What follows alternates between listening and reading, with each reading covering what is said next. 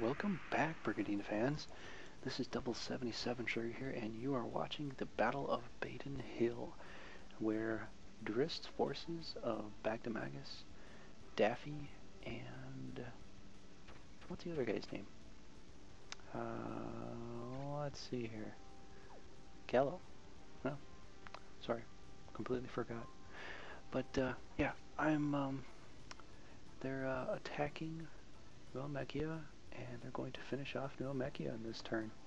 I apologize for the very short gameplay. It's only about 7 minutes long, but I lost the audio in the video. It got kind of messed up somehow. But yeah, it's probably gonna have to fill you in on kind of what happened so far.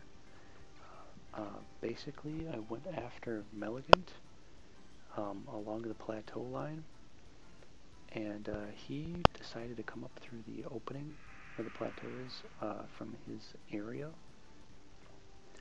and he came after I think my Jin dude, and made it pretty easy for me because I had react with my fairy here, so I was able to react Balm out 2 times. Do a breath attack, you know, have my Kato, you know, swing around, hit him once, and the Jin dude hit him too. Plus, I think the High Centaur did take a crack at him. So yeah, that's kind of how it went, and that's how it went down. And Milligant got kicked out, and then kind of the rest of the battle has pretty much been, you know, to the point where, you know, I kind of get to attack a few times, you know, don't quite get to kill everything off right away, and then after that, you know, it seems to go, the video seems to go crazy at times. I have no idea why it's doing this. I think the Pinnacle Studios was trying to have me do an update of some sort, and yeah, it's not working very well.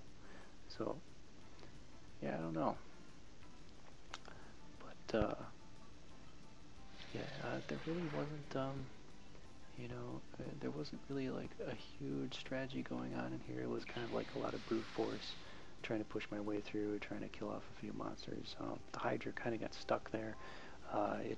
It's kind of difficult to get through this area unless you have a lot of air, you know, flying creatures, because of the plateau and because of the forest there. Because as soon as you get to the point where, you know, they're just about to start attacking you, you know, okay, well then they have to move through the forest slowly to get there, or go around through the plateau and get stuck, you know, and maybe not really get to your forces where you can really do battle too well, or you have to try to, you know, fight through the forest and have your air creatures go over the plateau, because, well, let's face it, that's the only thing that's going to make it over that.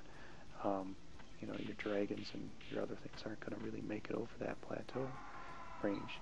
So,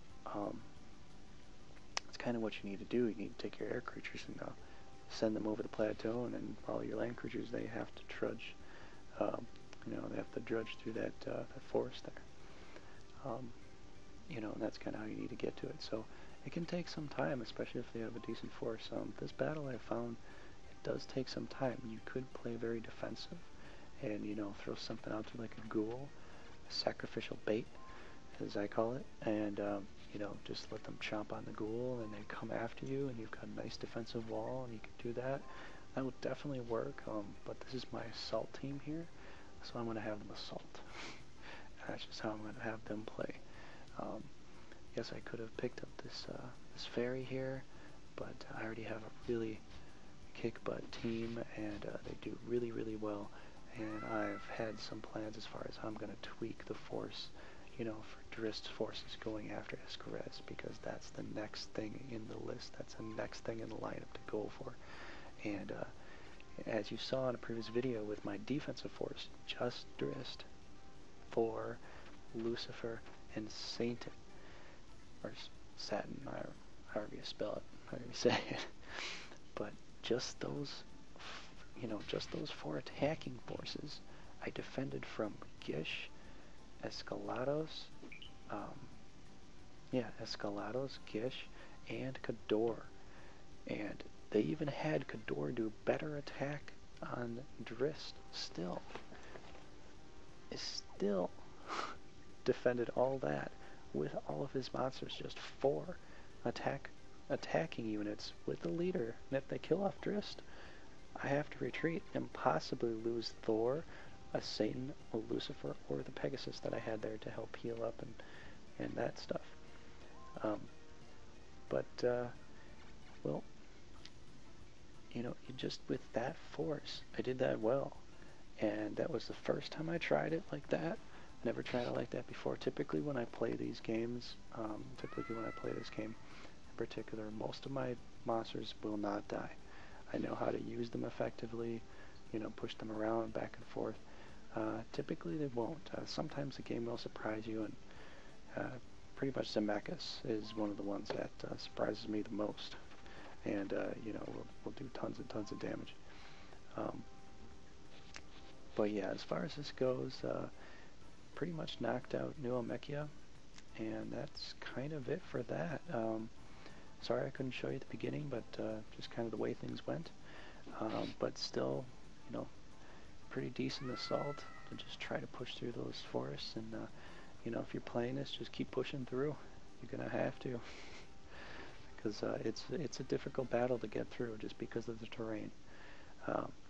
And it did slow down my assault force, so you know, just because of that, it's still a difficult battle. But yeah, next team to go after is Escarez. So I hope you enjoyed watching, and yeah, this is Double 77 Trigger here, and I will talk to you later. Thanks for watching.